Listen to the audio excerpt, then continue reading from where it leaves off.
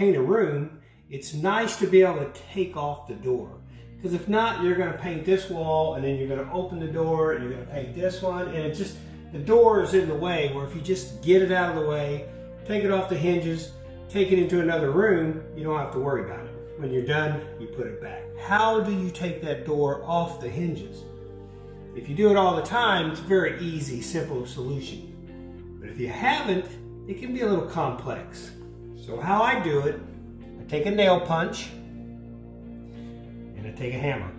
The nail punch goes right underneath this hinge. Just gonna barely tap it, kind of get it loose. I'm gonna do it to the second one. Sometimes they've been on there for a while and they're a little bit stuck. So you just tap it just a little. Now, because the bottom one is so close, sometimes it's difficult to try to get your hammer in there and hit it this way. So, simple solution there is just take your hammer and turn it sideways and just tap it. Always a good idea to have a little piece of paper towel or a rag sitting here, because the hinges will have a black soot on them. Carbon that the people put on there to make them work better. Sometimes it's just from them working so much, they just start to wear out and they get that black carbon on there. And that can be a mess. You can see it's on my finger right here. Anyways, you don't want to take those off, lay them down on your carpet, and then cause a stain. So always have something laying down there. So now that I've got my hinges, they're loose, I'm going to grab the doorknob. You want to make sure your door is closed. Okay? Don't try to do this with the door open. Just go ahead and keep the door closed and it'll stay in place. So at this point right here, I'll pop that one out, middle one, and the bottom. Now, if you notice, the door is staying in place. What I'm going to do is grab the handle. I'm going to turn the handle, open the door, and then the door will come off the hinges. There we go. Door is off the hinges. Now you can paint and not worry about it. What I always like to do, I will take my hinge pins and I'll put them back in there.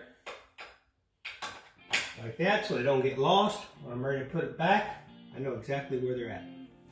So now the room's all painted, you're ready to put the door back up. What you want to do is make sure you got one of the pins in, and I always have it in my left hand, ready to go.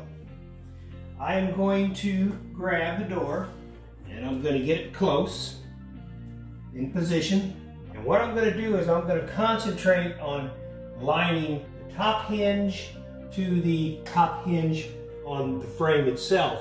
I don't care what's happening the rest of them. I just want to line those up, concentrate on it, get my pin started, and the rest of them will fall in place. So I'll grab the door handle with my right hand. I will take my index finger and put it right underneath the middle hinge, like this. Lift the door up. Once again, just concentrate on that top hinge. Get your pin up there. That's why you want to have it in your hand ready to go. Now, the rest of them at that point right there, just line up. You got your hinges close to you. Your hinge pin's close to you. That one drops in, and then you just drop the bottom one in.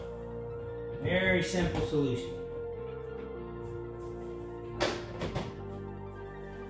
Then I give it just a tiny tap. Just set them in place. Ready to go. So that's how you remove a door and you put the door back up. Very simple.